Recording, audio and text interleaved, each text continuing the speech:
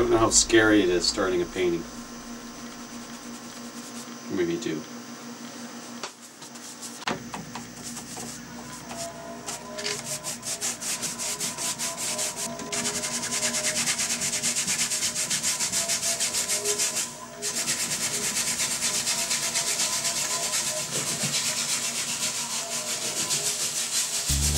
My work isn't as, simple. It's not one or another. It's not sci-fi, but it is. It's not surreal, but it is. It's not metaphysical, but it is, or new age, but it is. One area always sees my work as another area. It's like I'm always in this I fall, within the cracks of all these different genres, because your work is too commercial, and it's like, well, it's not commercial, I can't sell it to these other places, so what do you do? It's like another crack.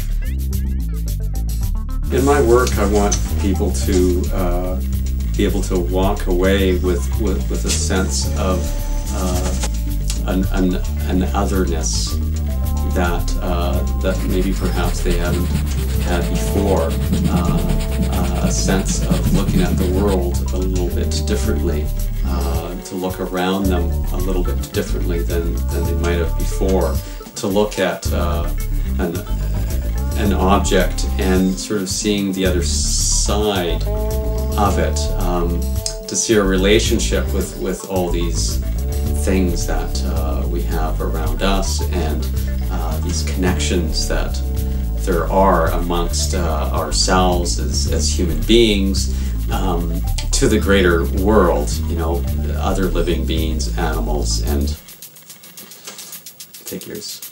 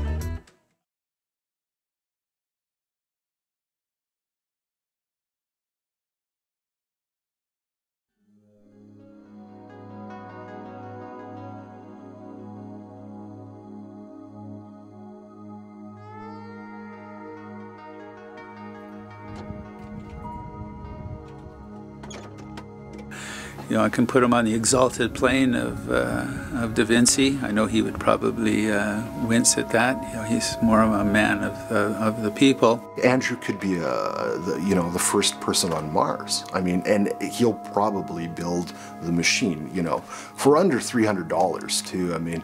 Well, like I say, he was kind of this mystery man. Everyone had these different ideas of who he was and what his past was and what he did. He's pushing himself like most artists do. Well, Andrew can do whatever he wants. I mean, that's the beautiful thing about Andrew.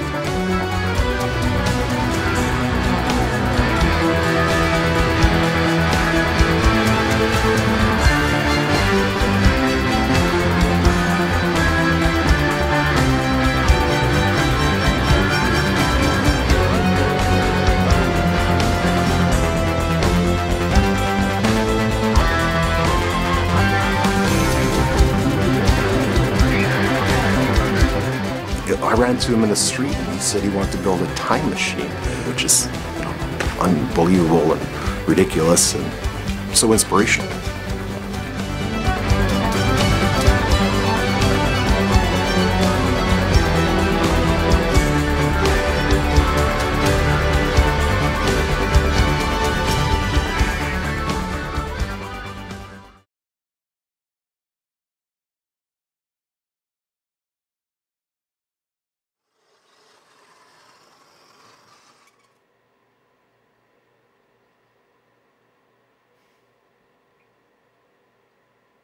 His work ethic is unbelievable. He won't eat, he won't sleep, he won't bathe, he won't, you know, all these things that we do. I mean, if he's got a 5-day, you know, window to get something done, he'll be done on a 4th day just so that he can, like, you know, do some modifications at the last minute.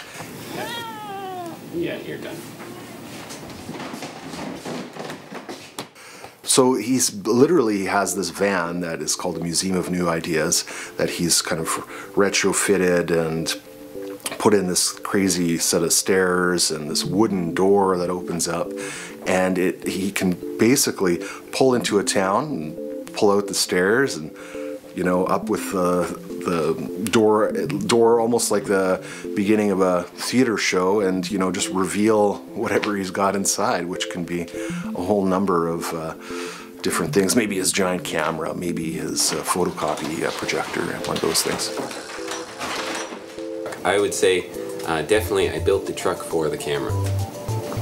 Feeling like there was an opportunity, if I had a truck that I could put the camera in and it was a mobile darkroom and I was going to travel to all these locations, then surely there was more than could be done with it than just me taking photographs. I think there's a hearkening back in some ways to the circus, and also the history of museum in some ways as being these sort of cabinet of curiosities a little bit, and creating something that seems a little mysterious, potentially confusing, or so developing the truck into a museum gallery, and something that facilitates teaching of workshops means that I can go to a community, engage the community, interact with the community, as well as potentially taking photographs in that area.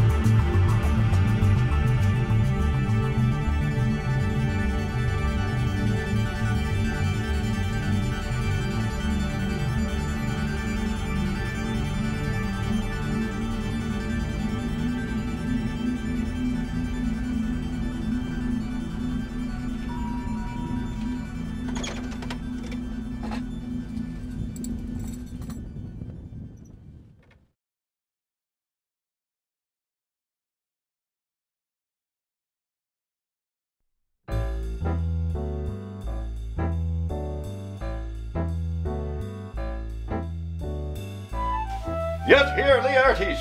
Aboard, aboard, for shame! The wind sits in the shoulder of your sail, and you are stayed for. Alas, poor follicles, I grew them well, a thing of infinite nest. No, I'm Jewish. I am a Jew.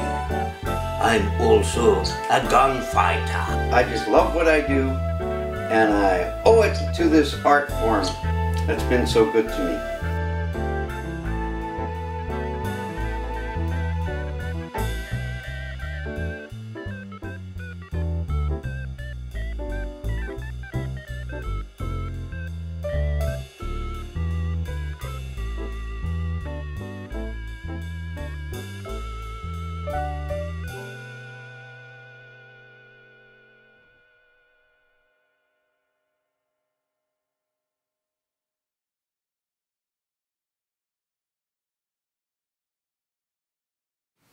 You know, there's so many stories from my cab driving, but one in particular stands out. It was a very hot summer day. The windows are down in my cab. I'm reading a book or the racing form, whatever. All of a sudden, the passenger door opens. Tall, lanky guy gets in. He puts his long leg on the dash of my car. He's wearing cowboy boots. And his arm goes around my shoulder, stops at my neck with a little pressure. Then he says to me, "I'm Wolf Larsen. I've sailed the high seas.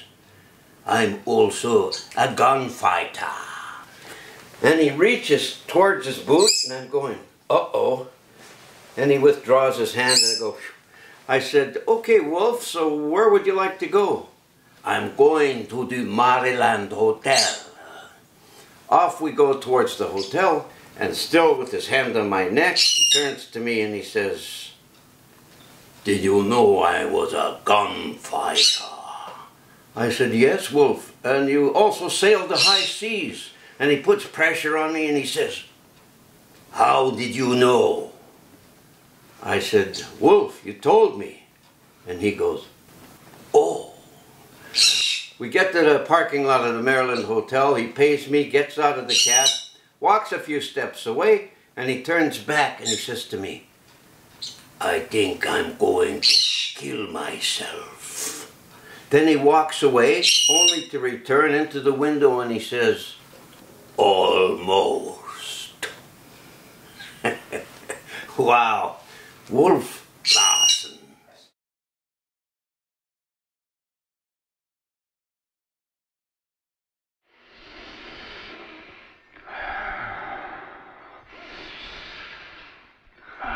Okay, you're doing it. You're doing it. Yeah, I can hear you. It's working. It's really working. We've now achieved telekinetic interrelation. Like the Vulcan mind melt. Shut up. Wow. Where'd you pick this up? In Tibet, on a Barney Chirac deal. So now we go to the next step. Which is? We go into your unconscious. Don't I get to see yours? Hey, who's the highly evolved one around here? Just let go of your mind. Right. I'll give it a shot.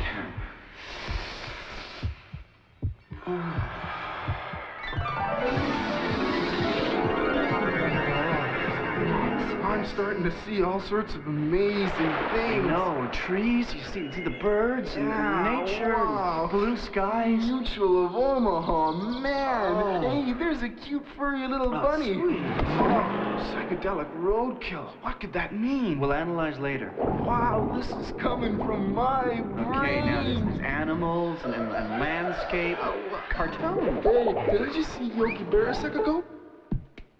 What's with the dancing beaver? I don't know, I like them. Do, do, do, do, do, do, do. Oh, no, don't ooh. Oh, why'd you do that? I don't know, must have been an unconscious act.